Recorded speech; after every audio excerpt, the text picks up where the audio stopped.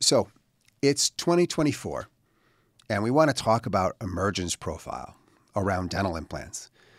And this is a hot topic. It's been a hot topic for a number of years, but it seems to be a hot topic right now because people are talking about the Emergence Profile more than they've ever talked about it.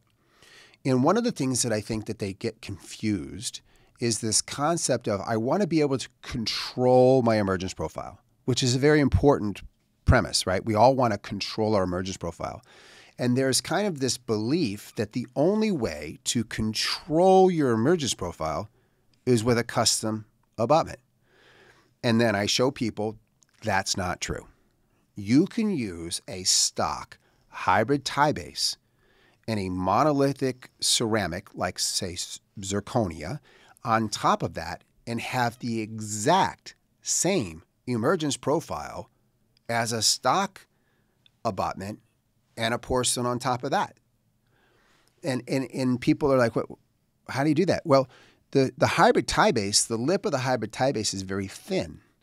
And your ceramic is going to sit on top of that, which means that your ceramic profile coming off of the abutment, which is basically at the top of the platform or the concomitant with the top of the implant, it begins at the implant.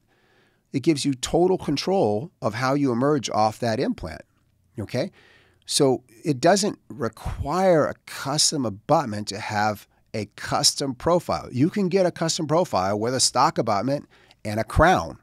Okay, so that's the first thing that is really hard for folks to understand. But once they get it, they go, oh, wow, I may have been spending a lot of money on going down the path of doing a custom abutment and then a crown versus a stock abutment and a crown.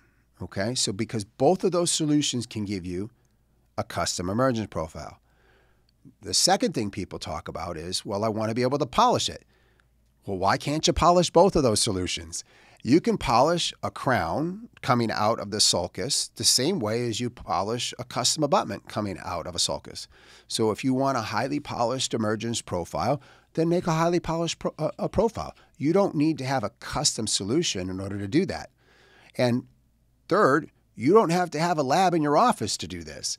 You just have to give clear direction to your laboratory on how you want your solutions made. So you can tell them, I want a stock hybrid tie base, I want a monolithic zirconia solution, and I want the gingival third to be highly polished. And you'll have the solution you're looking for. And it will save you money.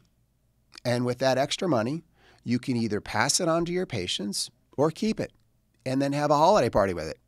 But you have the opportunity with that extra resources to do what you think is right with it. So you could decrease your cost to the community and offer services at a lower rate. So you could do whatever you want with it, but it gives you power to be smart, because if you're doing custom, you're paying more because custom costs more than stock.